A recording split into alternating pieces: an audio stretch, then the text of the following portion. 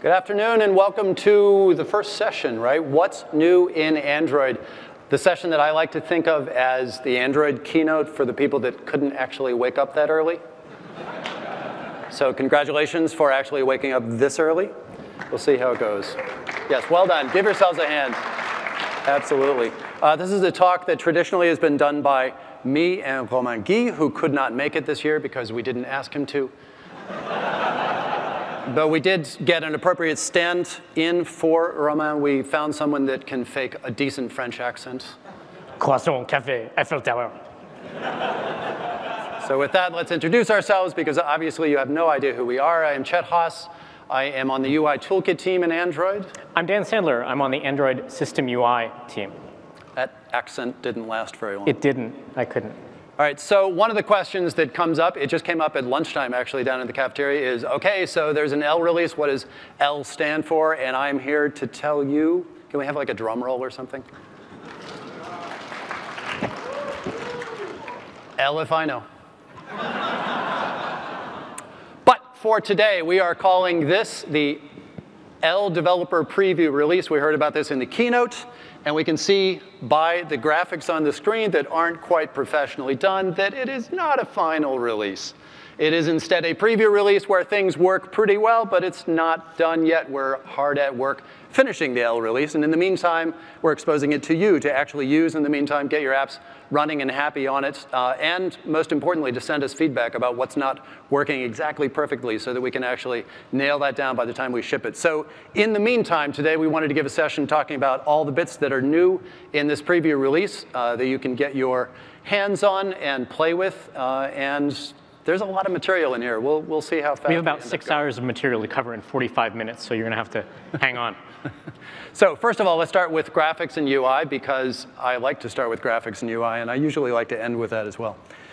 So we heard about the material design stuff in the keynote, and we wanted to touch on a couple of those elements in here. I also want to point out, I'll give you references at the end of this section about where to go for more information during the conference. In fact, one of the whole points of this session is to give you just a little bit more detailed info on all of the feature areas that we find interesting to talk about, and also the references to what other sessions and what are the videos you should check out, or sandboxes that have further information, or where you can simply find Diane on the show floor if you want to ask her directly. So in the material area, we have a new theme, we have some new widgets for you, and we also have some new APIs, which you can use at your option. The theme exposes new colors. There's an idea in material design that all the assets are by default grayscale, and then they can be tinted. So it's very easy to brand your application or your application state with colors, as opposed to baking the colors directly into the assets. So that's much easier now. There's new icons out there. Some of them are animated, part of the rich interactive experience that we have. With material design, we have touch feedback ripples we'll see a little bit more about that give the user a sense of interacting with the UI and knowing exactly what's going on in the UI at all times. And also activity transitions with shared hero elements. We'll see a little bit more about that.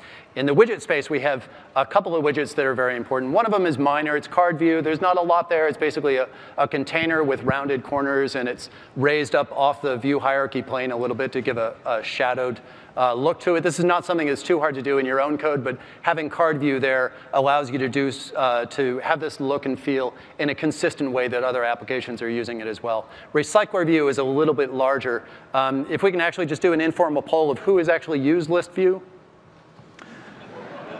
Okay, if I can just count, hang on. Okay, so that was basically everyone in the audience. Now, if we can get a count of the people who have enjoyed that experience, I count 2. Which is actually 1 more than I expected. So you can think of Recycler View as being List View 2. This is more extensible, more flexible. We have layout managers that you can plug in to get different layouts. It's amazing. You can actually linearly lay out both vertically and horizontally. Incredible. Absolutely. Because on the Android team, we think not only about Y, but also about X. So we have a linear, why the groan? We have a linear layout manager in there right now. We have some other layout managers that we're working on that will come out with it, or you can write your own custom layout manager. There's also animations baked into it, some very simple add remove animations right now. I don't know if anybody's actually tried to implement animations in list view. I know I personally have done several videos trying to explain how to do this nearly impossible task. What we'd like is for that to simply be automatic. So we've started down the road for that. And both of these, most importantly, unlike a lot of the new APIs, which are obviously just part of the L release, these widgets are actually in the support library in v7. So you can use those.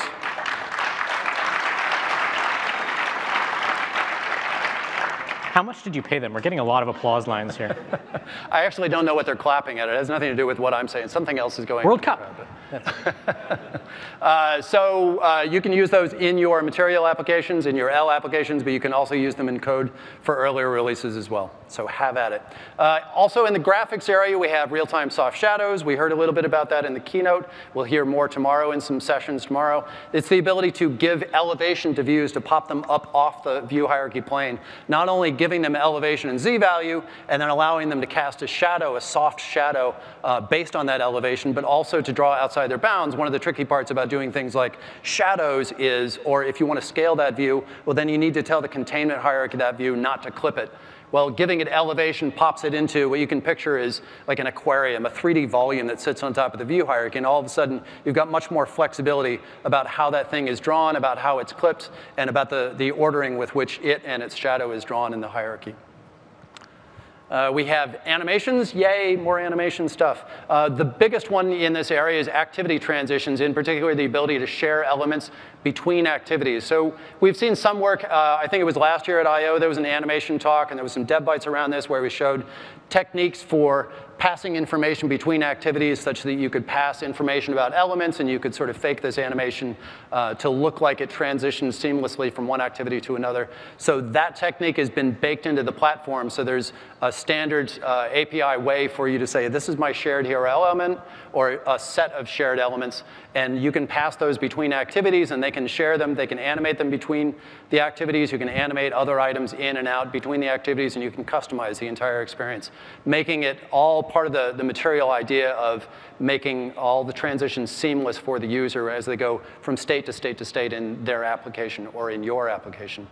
Also, there's new animation curve capabilities, both motion and timing curves. So you can have a much more custom path-based curve in the timing area. You can also move things in X and Y along a curve, which is a little bit tricky, possible, but tricky before. And finally, there's animated reveal capabilities. So you can reveal the next state of an activity or a view by having a circular reveal that exposes it over time. And I think there's a video of some of this stuff. So this is sort of an epilepsy-causing animation here that I looped, just showing some of the shared element transition stuff where we're popping the view in and out. If you look closely, you can see a shadow that's popped as we're elevating it. And then as it goes back down to the view hierarchy, we launch the next activity and pass that view over as the shared element between these two separate activities. We have some new icon capabilities. There's a couple of different ways of animating states in icons. One of them you see in the checkboxes and radio buttons, the ability to basically animate keyframes or these images that represent an animation from one state to another. And there's another one called State List Animator, where when you go from one state to another, you can specify a custom animation that'll animate properties over time. And then finally, we have touch feedback ripples, which gives the user indication of what's going on in the UI when they press that button. It's not simply going from unpressed to pressed, but it's actually giving them information about the gradual state change that's occurring, as well as possibly where that state change occurred. So if we look at the video here, let's see if that is really hard to see on the screen. There's some subtle ripples on the button down below, and you can see the ripples are actually emanating from the touch point that I had when I touched this beautiful button in my UI. And then the checkbox up at the top, that's one of the animated PNG animations that we have for the animated state list drawable. And render thread. So this is kind of an implementation detail, but it's a really interesting one, so I'm going to talk about it anyway. And it's also important and probably increasingly important as we go forward for performance. One of the issues that we have with UI and graphics animations and performance in UIs in general in Android is that everything needs to stay on the UI toolkit thread, which means if you're doing something silly like querying a web service on your UI thread, A, don't. and B, you're going to freeze your UI, and C, A before. Don't do that. But you can get yourself into these positions in some cases necessarily because that is an operation we need to perform in the UI toolkit thread, and therefore everything else happening halts. A really great example of that is when you launch an activity, then we need to inflate that new activity if you're in the same process on the UI toolkit thread. Well, in the meantime, if you're running an animation that also needs to run on the UI toolkit thread, then that animation is going to stop while the activity launches. So we came along with the render thread technology to be able to break apart the two processes of rendering. There's the creating the display list of what we actually want to render, and then there's actually executing that display list and telling the GPU how to draw this stuff. And we broke these two apart. So we created on the UI toolkit thread where it necessarily has to be, and then we pass that information over the wall to the render thread to let it actually execute and talk to the GPU on a separate thread. In particular, what we want to do is take these atomic animations and send them over so they can perform completely autonomously on the render thread, so that now you're not beholden to the state of the UI toolkit thread if you're inflating an activity or doing an expensive operation, because the animations can happen asynchronously at the same time. So we've started down that path right now. There's going to be more work going forward on that. A great visual example of that right now is the touch feedback ripples, which happen on the render thread, and they happen completely autonomous of the UI toolkit thread, which is why when you click on something that launches a new activity, the ripple continues to actually animate while the new activity window is coming up. There's some important I/O talks where we go into a lot more gory detail in a lot of this stuff. So I would suggest that you check those out. Some of them are, of course, the material design talks themselves. They're scattered throughout the conference. And I, frankly, didn't look up the names and titles, so they're not on this slide. There are two sessions in particular that go into the more techie details. One is called Material Science. This is tomorrow morning at 11. And the other is Material Witness. Material Science is an overview of the sort of entire space, kind of a deeper dive of everything I've just talked about. And Material Witness is a use case where Romain and I wrote particular apps using these APIs and then talk about how they were actually implemented and how the technology works. The sessions in your schedule right now probably have different names because we were withholding the material name until after the keynote, but the real names will be out there very soon. So check those out, and there's also an I/O byte on activity transitions in particular that you can check out as well. In Support Lib, there's the recycler view and the card view stuff that I talked about. There's also other capabilities, including palette capabilities for doing color sampling stuff. This was mentioned in the keynote. Matthias was talking about that this morning. There's rounded bitmap drawable. This comes into play in things like card view. It's very useful. View property animator. This was done as more of an implementation detail of getting recycler view animations to work. And notification compat is useful for Android Wear stuff. And we're on to WebView, where we have updated to Chromium build M36, which enables various useful web standards. So you now have WebGL and the other things listed on the slide. Check out the I/O byte, what's new in WebView, for more detailed information. On the graphics side, there's an update to OpenGL ES 3.1 with new compute shaders and new language, shader language capabilities. We have bindings in the SDK as well as NDK. And obviously, it's backward compatible with OpenGL ES 2 and 3, as they usually are. And you can say use feature in your manifest to specify this version exactly. The other important thing to mention was also mentioned by Dave Burke in the keynote. It's the Android extension pack. We basically collected a bunch of extensions that are really useful and powerful together and sort of bring the platform up to the current state of, say, console gaming hardware. And all of these come as a bundle, and we're working with partners to enable one and all of these extensions together. And there'll probably be a mechanism in the future for you to ask for this particular capability, which basically gives you the whole sandbox of capabilities all together. Lots of useful stuff in there, including tessellation, enhanced geometry shaders, and texture compression would be nice. Camera and audio space, there's a couple of talks I would suggest you go to for the actual details in this, but some image processing capabilities, also some audio data type buffering information that I couldn't possibly address because I don't know. So I would suggest you go to the talks instead. And in the meantime, listen to Dan. You can take a breath now. Yay! It's right. Related to the audio is a whole new set of APIs to effectively replace remote control client. If you've ever built a media player and you've dealt with transport controls, you know about remote control client. Here to the rescue is media session and its friend media controller. These are two new classes and a bunch of other support code in the platform to allow you to make multiple playback sources and multiple transport controllers and wire them all together. The nice thing about media controller is that it works from a non-UI process, so you can be running this entirely in the background if you need to do control of an ongoing playback stream from there, extract metadata, things like that. And we use that in the system UI as well. We'll talk about that a little bit later in the talk. Media session hooks up to your playback stream and essentially handles those transport control requests in much the same way that you're already accustomed to. And you'll talk to the media session manager to work with those. Great new tools, all in android.media.sessions. You want to check those out. And we'll segue from here into all the other good stuff that's in the framework that doesn't fall under the green category. It's the non-visual framework stuff. That's right, except that I'm sure there's going to be some visual stuff here, like right here at the beginning.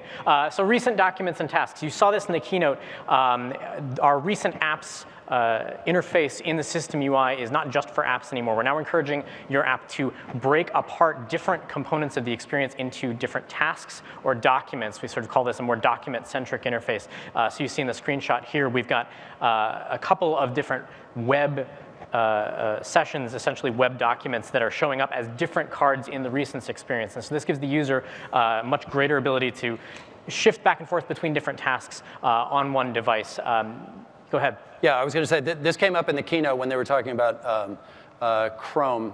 There was a web session where they were talking about different tabs in the recents, and this is the capability that enables that. That's right. So you can start a new document at any time by throwing in flag activity new document into that intent. You can also mark your activity that way in the manifest to say this is always going to start a new document. Lots of other APIs that we didn't have room for on the slide. You should definitely check it out.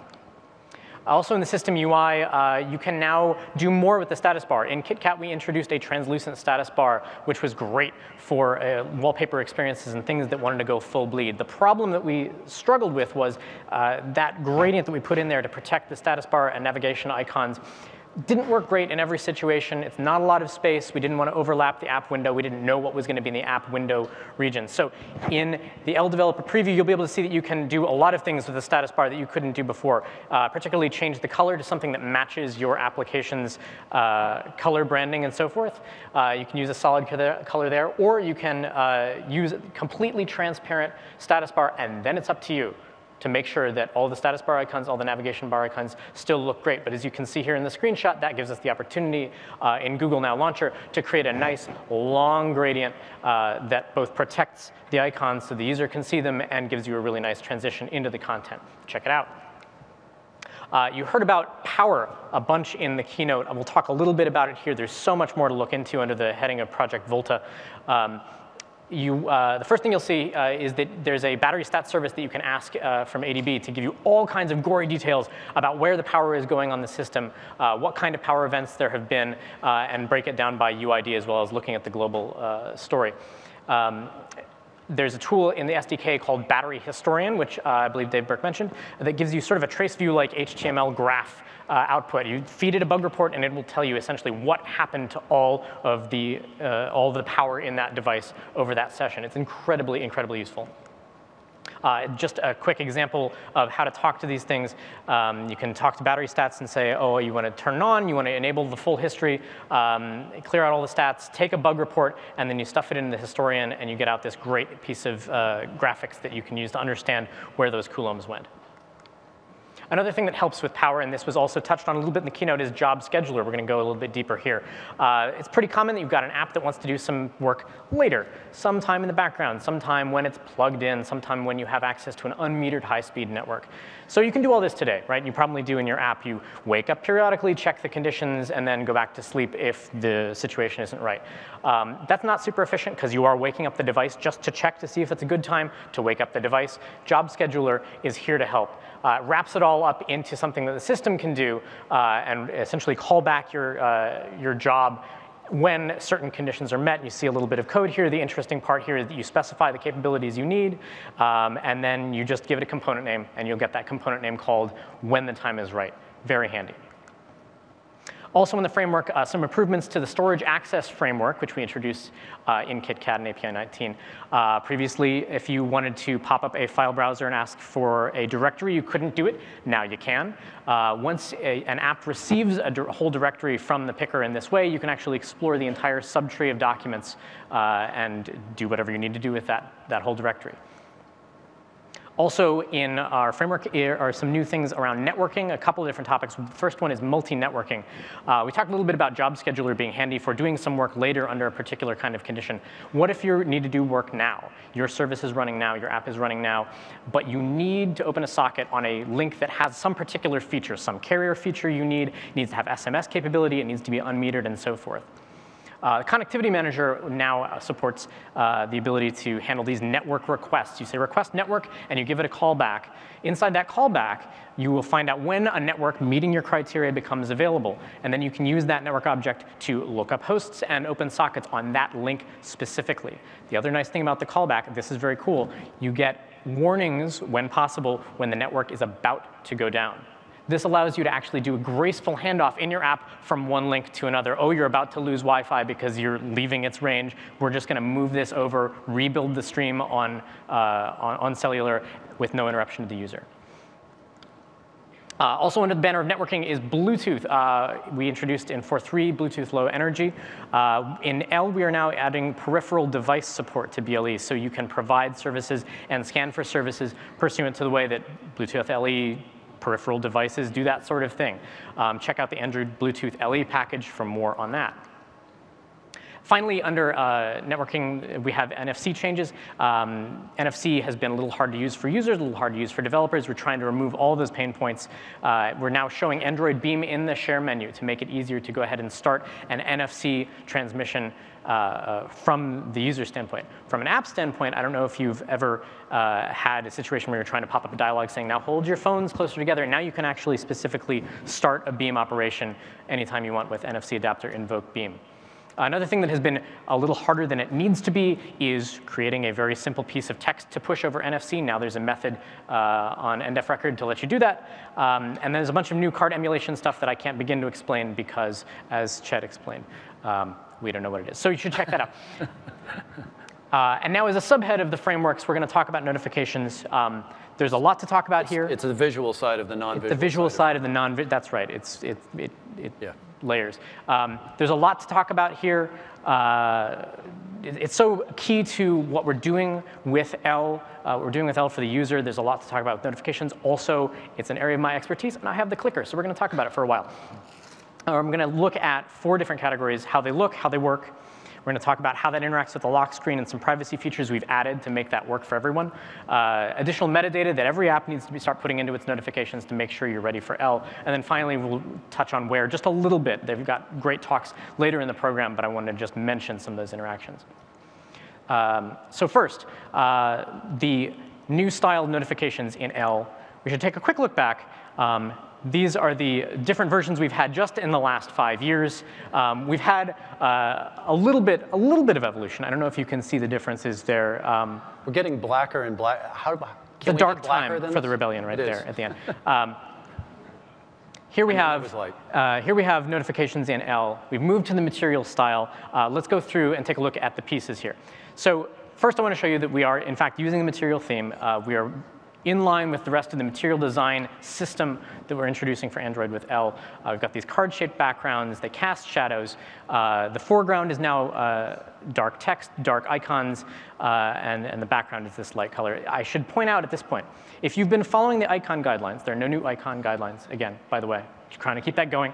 But if you've been following the icon guidelines, you should now have small icons for notifications and for actions that are effectively masks. And in L, we're actually going to treat them as masks. We're just going to use those to draw in the correct color. As Chet was alluding earlier, that's something we're trying to do more of in L. So if you have any opacity baked into your icons right now is the time to get rid of it. Those should be full opacity, white on transparent icons everywhere. The next thing I want to draw your attention to is this accent color. This really looks great and can really make a notification pop out and showcase, again, that sort of color story that you may be trying to tell with your app. It's just one method on the builder, set color, and it fills that nice circle right behind the small icon and the notification inside that layout. I should point out that if you have a large icon in the past, we've kicked that small icon, that important symbolic representation of what that notification is about. We've kicked it over kind of to the side where nobody notices it. Now we're going to keep that color circle. We're going to keep that visual story, and we're going to shrink it down to a little badge that goes right in front of the large icon. So it's always right where the user expects to see it. And then finally, it just bears mentioning that everything else you know and love about Android notifications is still alive and well and showcased great in the L Developer Preview. Expanded views, action buttons, and as always in Android, if what you need extends beyond what we've been able to come up with in our templates, custom remote views are there for you and available. Now, I will say that one of the things that people have said to us is, well, OK, that's all fine and well, but I have to make a media player. And for media players, people expect transport controls, and then I have to go deal with custom remote views and all that pain. We've been suffering along with that basically since Honeycomb. No longer. We have a new template for you, the first one since Jelly Bean, media style. Material design finally comes to media playback. If you use this template, you will opt into essentially the design created just for you by the Android UX team, designing something that will look great both on the lock screen and in the regular notification shade. One of the things that you'll notice about this is that the accent color fills the entire background of the card. Is orange. It is orange. I wanted to make sure they could see it from the orange. cheap seats. Yes. What am I saying? This is Google I/O. There are no cheap seats. The accent color fills the entire card, and that helps it pop out when you're looking at the lock screen. That's where your media is coming from. For the first time, we're going to let you actually use up to 6 action icons. In fact, you could always attach up to 6. We just only show you the first 3. If you're using media style, you'll get all 6. And we draw them as little transport controls here, which is super handy. And in fact, we even let you use 1 or 2 of those in the compact form of the notification, again, to make sure that wherever you see that notification, it's a great place to play and pause media. There's a custom progress bar that fits with the theme. But most importantly, you don't need to use remote views anymore just to do simple media playback.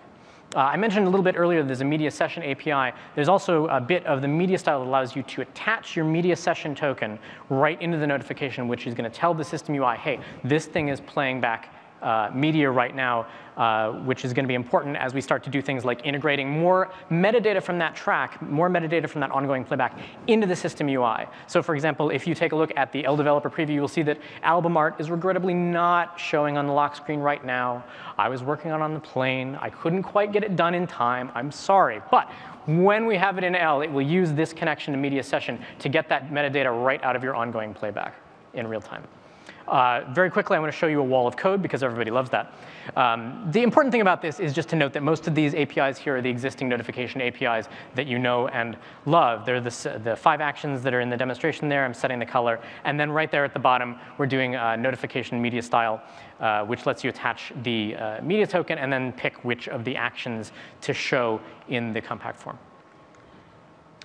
Something else you saw in the keynote, it kind of went by quickly, and I really should have put a video in here. So it went by so quickly, it disappeared from this slide. Heads-up notifications is something that we've added to L to make it easier for important things to get in front of the user without actually taking you out of context.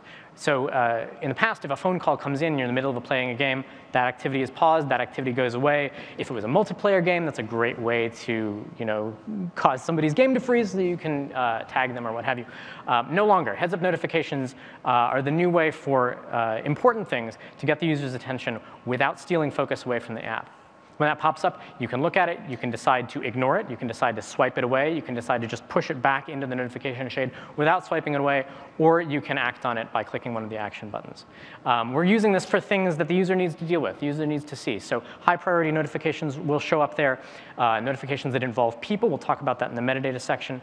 Similarly, about notifications that buzz, make noise, or that would use the full screen intent, which is the way, of course, that phone calls and alarms and things like that would take over your whole screen just from a notification. Let's take a little time and talk about the lock screen. So this is a big part of L. You saw this in the keynote. We heard you like notifications, so we put your notifications in your lock screen. It's there anytime you want to look at it. Why would we bother doing this? What is the point of this? Pre-L, the workflow of your phone going off, your phone buzzing in your pocket is you hear it buzz, you hear it ding. You reach in, you take it out of your pocket, you turn it on, unlock the screen, pull down the notification shade. By the time you've gotten through all those gauntlets, you've forgotten what you came there for. And there's some 5 other things that your email was sitting there before you pulled down the notifications, and you're already distracted. In L, you hear the phone buzz, you take it out and turn it on, and that's it. It's right there. It's completely glanceable for everyone using an L device. But what about privacy? So for many users, the design that we showed in the keynote, the design I just described, is a perfect trade-off. It's OK for you to allow your notification content to show up on your lock screen because that's super useful to you. Unauthorized users are still not able to get into your phone without authenticating. But that doesn't work for everyone or every IT department, particularly in a bring-your-own-device scenario. So we've introduced something in L called notification visibility. This is a new privacy feature for notifications specifically about how they interact with the lock screen. It lets apps specify what is safe to show where. It lets users specify whether they care about this level of privacy. And device policy can be involved as well. So to explain this, I have to dig into the spheres of visibility. I need like an echo, like a reverb for that, spheres of visibility. This is the public sphere. This is all the things anyone can do with your phone. You can do it. Chet can do it if he picks up your phone. The person who picks up the phone at the bar when you've left it on the bar stool. These are all the things that you can do from the lock screen without authenticating. This circle inside of it are the private things. These are the things that only you can do with your phone because you know how to get into it. You can authenticate. You can get past the lock screen and get into your notifications, your email, your apps, your games, your data, your pictures, and so forth. So in the notification visibility world, we call this central, this ring of the things that only you are supposed to be able to see, visibility private. A notification that is marked visibility private, very much like an Android notification up until now. That is to say, we don't leak anything about it on a lock screen where the user has said that they care about this sort of thing. All you show is the icon, and in fact, in L, we also show the application name to help fill the space. If you set a notification to be visibility public, you're saying this notification has nothing sensitive. It's completely unobjectionable. It's the weather, right? It's your device is low on battery. This is not information that is personally sensitive. It's safe to show on any lock screen, no matter whether the user is concerned with that level of security. There's a little ring here that I didn't mention before, which is the things that are private that you can kind of see on the lock screen. I told you that in L, we continue Android's tradition of showing notification icons even if you haven't authenticated. So one of the things that you can do now in L, I'll show you an example in a minute, is say if you've got a private notification where the user doesn't want to see all that sensitive information on the lock screen, you can provide a substitute, a public version that lets you provide a redacted form of that same notification for a sensitive lock screen. We'll see an example on the next slide. I do want to mention also that now that we've created all these circles, all these pretty builds in this slide, there's one little spot that's left, which is things that only you know are even there. We didn't have an opportunity to do this in Android before. So we've created the third and final visibility level, which is visibility secret. If you post a notification that is visibility secret, it doesn't appear on the lock screen at all. So if this is an app that's particularly sensitive and you like to get notifications for it, but you don't really want anybody else to know that it's installed, visibility secret is for you. OK, here's that promised example. So let's say the user has said, this is important to me. They set up a pattern or a pin on their phone, and they've said, when the device is locked, I want to hide the sensitive notification content from the lock screen. If you have a notification that is visibility public, this is what you see on the lock screen. I may or may not have overseen that on a lock screen somewhere. Anybody can see this notification, whether they've authenticated or not, whether the user cares about security or not. This is safe for everyone. I don't think so. Well, so this is why you would say maybe this is something that's visibility private. A chat app is the sort of thing that maybe is supposed to be personal. Should have been. Should have been, really. You should think about that next time. So if you have a visibility private notification on a lock screen where the user has said hide sensitive notification content, this is the experience you'll see by default under the L developer preview. Icon, app name, nothing else. So if you as an app want to provide a better experience, you can provide that redacted version. You can create a public version of the notification. You say set public version. You construct a whole new notification object that is a substitute for that one to be shown only on the lock screen. And so in this case, we've corrected, we've changed the app name a little bit. We've added an exclamation mark because that makes people feel cool. And we've actually given the user some interesting information. You have a new message. It's not simply something is happening from this app, which could be I have a sync problem, or you need to pay $5, or whatever. It's actually giving you a little bit of information, but it's not sensitive information. So it's compatible with the user's wishes. And then finally, there's that visibility secret, and those things wouldn't show up at all. Now, of course, if the user goes and says, well, when my device is locked, I actually don't mind seeing all my notifications there, then you see the same thing. It's essentially as if every notification is public. We talked a little bit about metadata, about adding people and things like that. We actually talked about metadata in in KitKat, we've started to introduce some new features to be able to stick more information onto notifications for the benefit of the system UI and any notification listeners that the user may have enabled. Well, we've got more for you in the L Developer preview. One of the reasons that we want to do sorting a lot better. There's limited space to show notifications on the lock screen. And in the past, sorting things chronologically, maybe with a little bit of priority, it's good, it's not great. We're doing better in L. So one of the things that you can do in L to make sure that notifications get sorted in the right way so that users are seeing the most important stuff first is attach, first of all, a notification category. We have a number of categories. They're in the notification API. It's a set of essentially a global partition of notification space. If what you have doesn't fit, then you don't have to set a category. But if your thing is an incoming voice call or an incoming video call, or you've got an alarm clock app, hi Timely team, then you could tag your notifications with that category and make sure that the system UI knows what kind of thing it is. And as we improve L, we will be able to do more things to sort of mute things that are not relevant to the user's current context. We'll use that category to do it. There's a new extra key for the notification extras called extra people. This is for you to be able to say, this notification relates to a person that the user might care about. What do you put in here? You put in a URI from the contacts provider, or you put in a telephone number if that's all you have and you're not integrating with Android contacts, or you put in an email address. Whatever you have, you put in extra people, and then System UI can take a look at that and say, hey, that involves somebody. I might want to boost that up. And the other stuff is still important. The timestamp, whether there's a full screen intent, priority, whether it makes noise, all these things are going to give the System UI new tools to be able to know what things are most important to show to the user first. Most importantly, though, for developers is to give that user that control. Let the user turn off notifications. Let the user change the properties of notifications. You don't want to run the risk of the user banning notifications using the System Settings app, a very popular feature that we introduced in Jelly Bean. And when you do give users choices about notifications, when you give the users that activity that lets them configure everything, put that activity into your manifest with the new intent category listed on the slide, notification preferences. And we will actually link to that notification preferences page right from system settings. So if you go into settings, notifications, you'll be able to jump straight into the apps that have notification preferences that the user can control. Briefly, I want to mention that where is key to the notification story in L and vice versa. It's very much like the L lock screen. It's super glanceable, except with where it's already out of your pocket. Your phone app's notifications appear on wearables automatically. They get bridged there. You've seen this in the keynote. You saw this as part of the Wear unveiling a couple months ago. Notification Wearable Extender is the place where all the APIs exist for you to customize the appearance of that notification specifically on the wearable device. Split it up into multiple pages, group notifications together, and things like that.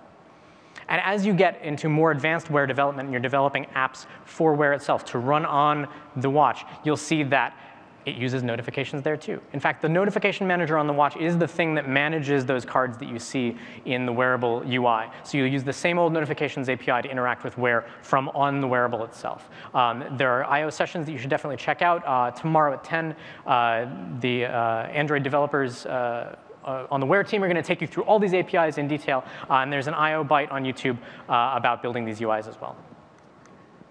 OK, other important stuff. Take it away, Chet. OK. I took my breath. I'm back. OK. So other random stuff that we couldn't actually find an appropriate bucket for. So here it is. Art, we heard about this in the keynote. You've heard about it before. It came out in KitKat as an optional runtime, and now it is the runtime. I had thought previously, oh, it's the one that's enabled by default, and then I was corrected this week. It is the one. In fact, Dalvik, what Dalvik?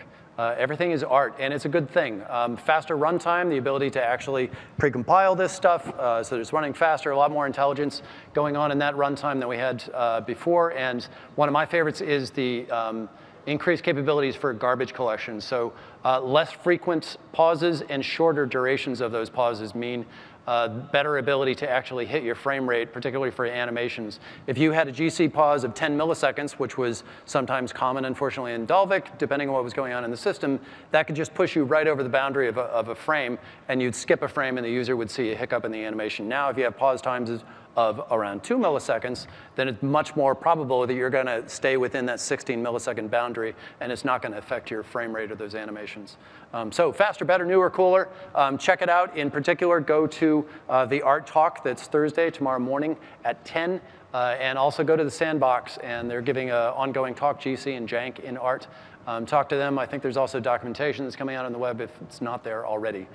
So lots of stuff to check out there. Oh, one of my favorite things, too, is the moving collector, the ability to actually move stuff around in the heap, which caused some of the delays that we saw before, that things couldn't move. So then the heap would get fragmented, and then it got harder and harder to find space for things that you needed to newly allocate. Well, now we can actually collect the heap and move stuff around when that app is backgrounded.